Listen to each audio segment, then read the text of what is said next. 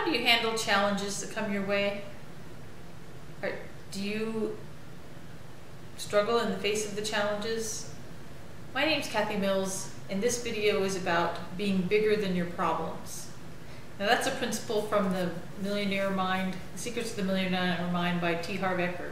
It's be bigger than your problems. When I think about this, I remember when I was in college and I took an airline flight and the flight got delayed. It really upset me. I didn't know how to handle it. But now, I fly and if a plane has a problem or I miss a flight, it's no big deal. I know there's another flight, I'll find a way to get where I'm going.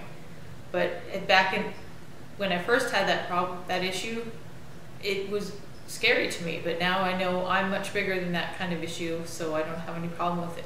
So what challenges and what problems are in your life, and why is it that there's challenges for you? Is there a way that you can become a bigger person so that they just don't matter? It's not a big deal? Think about it.